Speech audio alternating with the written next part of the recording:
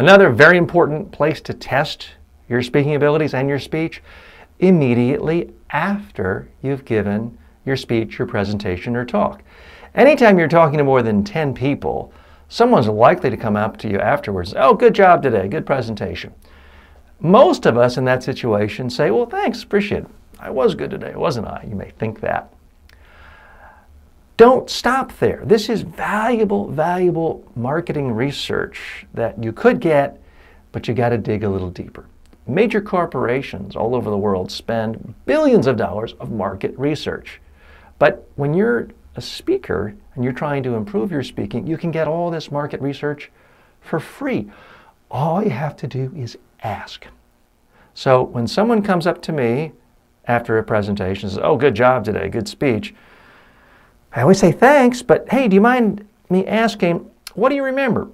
What stands out? How would you describe this to your colleague who wasn't here today? And really listen. That's extraordinarily valuable focus group research, and it's free. If they're telling you the messages that were important to you, you know it worked. If they're remembering your examples, your stories, your slides, you know it worked. But if it's just, "Hey, good job, very professional, very interesting," then if that's what they tell me, I know I failed completely. If that's what they tell you, it means you failed. Because someone can have all sorts of reasons to tell you you're great. They may want a promotion. They may want you to hire their kid for a summer internship.